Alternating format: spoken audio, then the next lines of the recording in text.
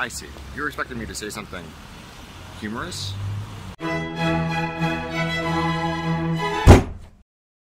Scottish philosopher David Hume was infamous and influential for his jovial, irreverent skepticism, questioning many of the foundational beliefs of his culture and even some fundamental assumptions we make in our perception and interpretation of the world. He dismantled many of the precepts previous thinkers had taken for granted, everything from causality to the existence of the supernatural. But Hume's skepticism was of a distinctly different flavor than that of many other philosophers that you probably know of. Descartes, for example, was intensely preoccupied with eliminating even the most stringent grounds for doubt, questioning the veracity of his senses and the possibility of some sort of immense supernatural deception by a malicious spirit. Hume's observations about the limitations of what we might claim to know with certainty had profound implications. They questioned things like the ability to reason our way to moral truths, or our ability to draw sensical conclusions about the world through induction, as in science. But they were always grounded in a sort of shrugging practicality, never really venturing into the lofty heights of Descartes' search for capital T truth. In An Enquiry Concerning Human Understanding, Hume suggested, "Be a philosopher, but amidst all your philosophy, be still a man." Despite ranging over some extremely abstract territory and kicking out the underpinnings of just about any sort of understanding, he seems to retain some acknowledgement that, at the end of the day, our philosophy has to yield to the everyday business of living as a person in the world. It's well and good to note that we can't actually see causality happening, and we might curiously entertain the notion that it's a figment of our perception rather than a feature of objective reality. But we should still probably refrain from walking out into rush hour traffic. His attitude was, in some sense, a forerunner of an early 20th century philosophical movement called pragmatism. Pragmatists were of the mind that philosophy should be pulled down off its pedestal of pointless abstraction and speculation, and wrestled into a form that was, above all else, useful. The debates and circular discussions philosophers liked to have about things like metaphysics were good fun and everything, but if they didn't provide any practical grounds for action, they could be safely stored alongside other idle diversions. We've talked about one such debate a fair amount on THUNK, truth. In an age of deliberately fabricated news stories and world leaders with no apparent respect for veracity or facts, a fair number of people are preoccupied with truth and its myriad foils. Knowing what it is that separates statements that are true from those which are not is a big deal, and philosophers since a long ways before Hume have taken a number of interesting positions on the subject. The correspondence theory of truth is how most non-philosophers think about the subject. It's at least as old as Thomas Aquinas, who said, "Truth is the equation of thing and intellect."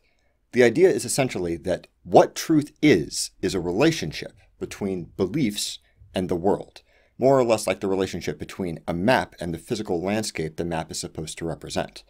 When a figure on the map corresponds to a feature in the landscape, that figure is true. On the other hand, if the map says that there should be a hill in this location and there's actually a valley, it's false or errant in some way. Correspondence theory sounds fairly intuitive, but there are good reasons to be suspicious that it gives a meaningful or complete picture of what truth is and how it works. The idea of grabbing a belief and holding it up to the world to see if it matches the facts kind of sounds like the process that we use to test our beliefs, but it has some really peculiar characteristics that seem unfamiliar, if not totally bonkers. Take my belief that I'm not wearing a hat right now. If I want to know if that belief is true, I don't pull my consciousness to ask what my belief is about my wearing a hat or not, then pull my senses to report some fact regarding whether there's a hat on my head, then hold both of those items at arm's length and perform some comparative operation to see if they match, and finally conclude that, yes, in fact, my belief is true. That feels like a convoluted way of thinking about the relationship between what I believe and what the facts are. Also, these supposed fact things that we're comparing our beliefs to are a little bit suspect. I'm not wearing a hat. That's a fact. But it's not like I have a specific no-hat sense that lights up when I'm not wearing a hat, the way that my eyes register colors or my fingers register touch. In order to confirm my unhattedness, I necessarily rely on some interpretation of what my senses are telling me. A picture of the world that involves all sorts of prejudices and ideas about what hats are like and what it would feel like if I wasn't wearing one. The fact that I'm not wearing a hat is actually pretty close to this other thing that I'm supposedly comparing it to, a belief. If you think about it, what is it that I am saying when I claim that something is a fact? I'm saying that I believe it. That doesn't seem like some sort of linguistic trickery. It appears as though this supposed relationship between beliefs and facts is more of a comparison between beliefs and other beliefs, which seems much dicier in operation than the correspondence theory would imply. Faced with the challenges of correspondence theory, some philosophers took another stab at defining truth in a different fashion, leaning into that interesting way that facts seem to draw on and support each other in a process of interpretation. We've talked before about Quine's idea of a web of belief, a characterization of our understanding of the world as a sort of mesh of interrelated thoughts and concepts. This lends itself to an idea of truth as a sort of coherence between all parts of that web, a harmony over the entire holistic network of our beliefs. If you have a particular belief that jives with every other belief that you hold, with no conflicts or inconsistencies between them, then that belief is true. Coherence seems immediately at odds with the sort of grand notion of truth as portrayed by the correspondence theory, making it less of a wholly inerrant thing and more of an evaluation of the health of a working body of beliefs. Descartes would probably have a heart attack if he heard such a thing. After all, it's entirely possible to have a wholly self-consistent set of beliefs that are, nonetheless, totally wrong, right?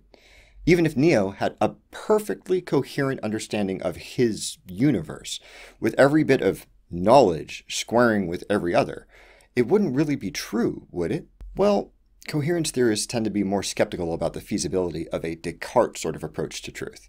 After all, we don't really have the option of forming our beliefs in a vacuum of context, like we're suddenly popping into existence in an empty void with no prior experience or preconceived notions.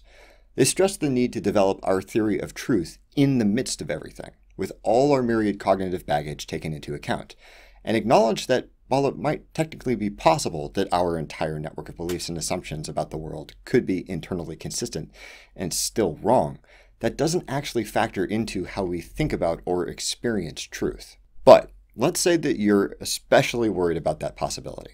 After all, it does seem technically feasible, and it's pretty scary to think of someone who has a coherent network of beliefs that are all totally bonkers. Well, this is where we return to the pragmatists we mentioned, the ones who take after Hume's attitude of lived-in philosophy. The pragmatist addendum to the coherence theory of truth involves an emphasis on practical functionality, a requirement that, along with being internally consistent, a network of beliefs has to demonstrate a certain facility in interacting with the world. That is to say, it has to work to be true. That might not seem like much of a revelation, sort of a well-duh thing, but it acts like a grounding rod for the coherence theory, forcing webs of belief to interface with the world in a way that's destructive for particularly weird or absurd ones, no matter how well they hang together internally.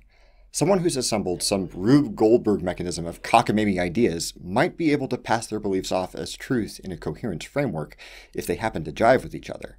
But with the pragmatist limitation, those ideas have to bring them some measure of success in their endeavors as well.